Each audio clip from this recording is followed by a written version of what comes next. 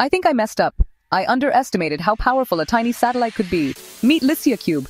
It's the light Italian CubeSat for imaging of asteroids, and it's making waves in space exploration.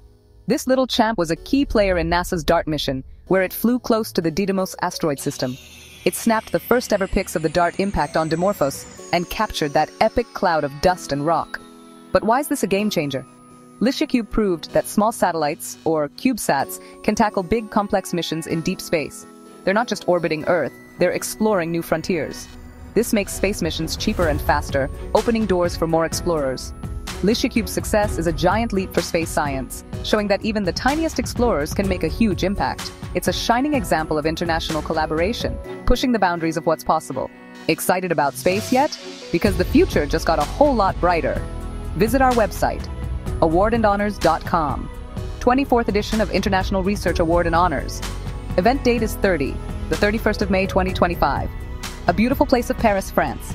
Nominate open now. Subscribe and stay tuned for more exciting updates.